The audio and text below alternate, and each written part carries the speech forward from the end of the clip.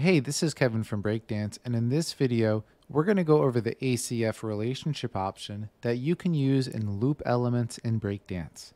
To start things off, you'll need a relationship field that is created within ACF. In this example, we're filtering by a specific post type, and we are returning the post object. I've already added a few relationships, so let's go right into Breakdance. Once we're in Breakdance, let's add a loop element to the design. I'm going to start by creating a separate section, and then in this instance, I'm just going to use the post list element, but you could also use the post loop builder to customize the layout further. Now that the loop element is added to the page, let's open up the query option, select a custom query, and open the query builder. We'll then go to the source dropdown and select the ACF relationship field. Then select the field dropdown and choose the relationship field you'd like to use.